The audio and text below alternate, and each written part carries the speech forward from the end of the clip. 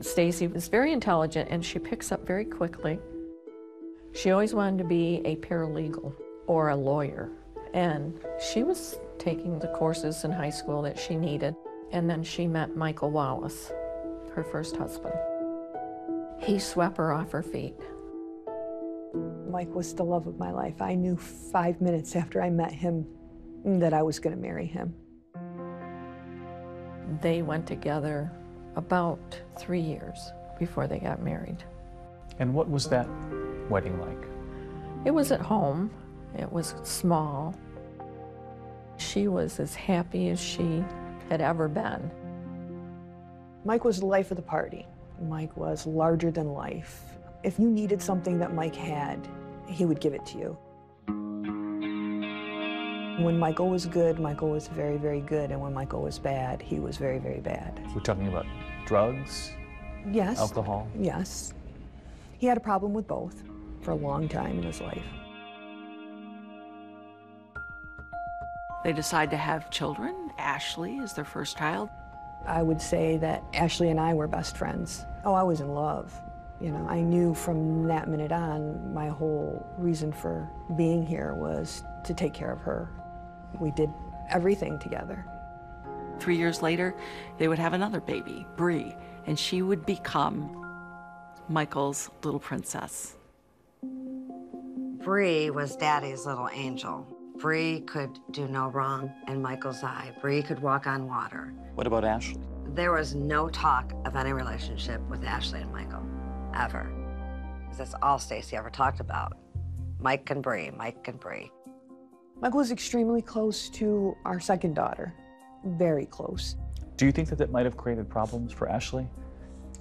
Did she know that her father was closer to her younger sister? Yes, yes. I know she did. And I think on some levels, definitely that hurt her. Could you see it as a mom? Yeah. Everybody around could tell that, could see that. Did you think that she had harbored any ill will toward her father because of that? I don't know. I can't answer that. How did you feel about your dad? I loved my dad. He was the only father that was allowed to go on Girl Scout camping trips with me. Half the reason I got most of my badges was because of him. What happened? What's your last name, sir? Stacey was working as an ambulance dispatcher, and Michael was a mechanic. He worked different shift than I did. I would work mornings, he would work 3 to 11. So I was gone all day, and he would be home with the kids. So there were really barely any times where we were all together. There were things that were starting to strain that relationship. Michael had had affairs before we were married, and I'm sure he did after. I think after a while, he wore out his welcome with Stacey. And after a few years of marriage, Stacey had confidentially told friends that she was contemplating divorce.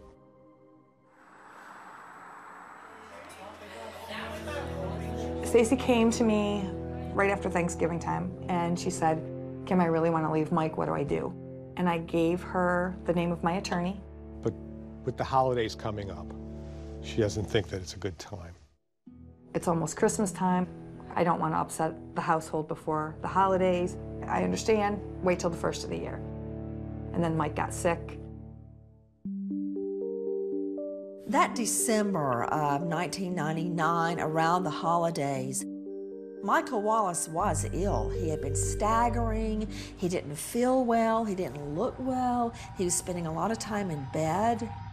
He was having a hard time walking, and he was having a hard time talking, and one time he sat up and he just vomited across the coffee table and laid back down and went back to sleep, like nothing ever happened.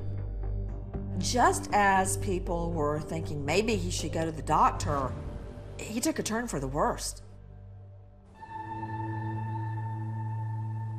I came home and I called my mom to tell her that I was home, and he was laying on the couch and he was making funny faces. Well, what I thought were funny faces. I got off the phone with her and I turned the TV on, and all of a sudden he just sticks his arm up in the air and like puts his arm on his side, and then his arm just fell down, and by that time I had to go get my sister from school.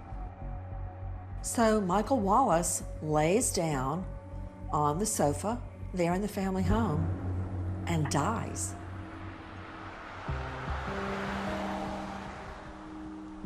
It was scary. He was just sitting there, what I thought was fine, and he wasn't okay. By the time they got him to the hospital and I got up there was 3 physicians in the ER that said he had a heart attack. When his doctor told me that they believed he died of a heart attack, I believed that. There was no reason for me to question that. Even though he was 38, they do die of heart attacks at that age. It would seem like a perfectly obvious thing to autopsy a grown man who's healthy, who lays down on his couch and dies. But doctors told Stacey they thought it was a heart attack. She says that's good enough for me. Stacey Castor wanted no part of that, no autopsy. How did Ashley react to her father's death? She blamed herself for a long time, said that it was her fault that her father had died. Why would she say that? I don't know. I didn't know that he was having a heart attack, or I didn't know what was going on. I was 11. Stacey Castor collected a $50,000 life insurance policy on her first husband. She paid for the funeral expenses, and then she took the girls to Disney World. And after that, it was just the 3 of them. We all used to eat dinner together, and laugh and joke around. It just used to be me, her, and my sister. We were all of us girls, and we did a lot of things together. She claimed that he had all sorts of medical issues. We went and got his medical records. The worst thing that ever happened to him was he had a hernia, and we couldn't come up with anything that showed that he had heart disease like she claimed. We decided to take a harder look at Michael Wallace's death. One of the incredible things, too, is that they're buried right next to each other in this cemetery right outside Syracuse, New York. And Detective Spinelli can't get this out of his mind. He wants to know, is this guy buried 6 feet under with those same telltale crystals from antifreeze? Detective Spinelli is convinced that there's really only one way to find out. That's to dig him up, to exhume the body. But this would be hugely controversial. Exhuming a body years later is very unusual. It's not like investigators go around to graveyards every day and dig bodies up. Not many judges are going to let you dig up a deceased person just because you have a whim. But we were able to convince the district attorney in Cuba County that this was indeed a homicide of David Castor, and we believe that Michael Wallace met the same demise. I remember thinking when Michael Wallace's casket came out of the ground, I wonder if he's saying, it's about time you guys are looking at this, because I didn't just die on my own. So they decide to exhume his body, and that's when the trouble for Stacey Castor really starts.